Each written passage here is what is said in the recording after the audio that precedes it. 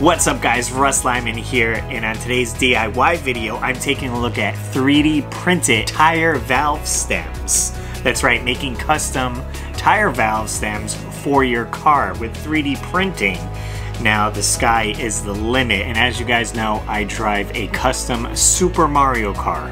It's pretty awesome. I had fun putting it together. My buddy Andre reached out to me and was like, can I make you a couple custom tire valve stems in the Super Mario theme? So he came up with these 3 designs right here. We got right here bullet bill, pretty simple, almost already looks like a valve stem right there, but we have the sunken in eyes and the teeth, the great details on this. A little bit more basic shape, we got the Mario question mark block right here with just a little extension onto the tire valve stem where it'll screw in. Simple yet cool. One thing we did end up noticing was the question mark is printed backwards. It's flipped for some reason. Not sure if the file messed up or whatever, but it looks a little odd, but you could still recognize it, so we're just gonna go with it. And then finally, the most complicated is a little bomb complete with tiny legs and the twister crank right here, just missing a little wick, but pretty awesome. Now these look pretty great as is. I think he just used whatever filament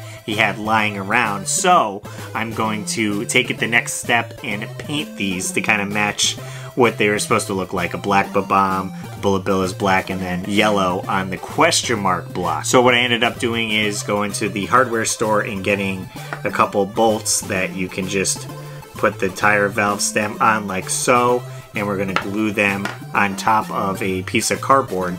This way it makes it easier to paint. So we're going to do that and get to the paint booth.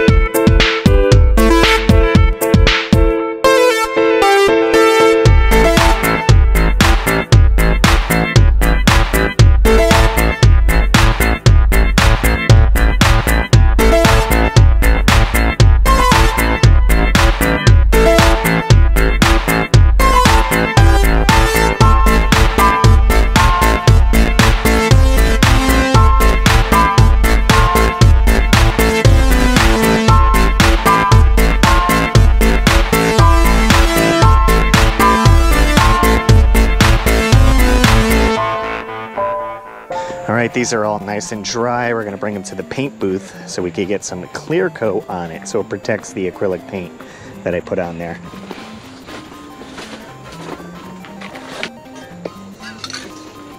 Crystal clear Rust-Oleum, that's the stuff I use.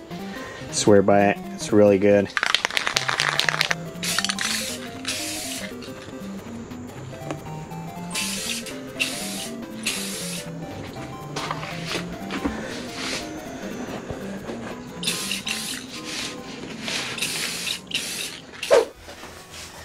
Alright, here are the pieces with the clear coat on it, all hardened up and ready to put on the car. It just really shines when you put that clear coat on everything and seals it all in. The acrylic paints then pop once again instead of looking flat, and all the details that I touched up on with the black paint, especially with the bullet bills right here, looks a lot cleaner. It's so hard to paint that tiny, though. I never did before, and hopefully my paintbrush, was small enough. I was using the smallest tip I had to get in there, and you hardly see these on the tires unless you look very close, but it's the small details that make it fun. And yeah, let's go put them on the car then.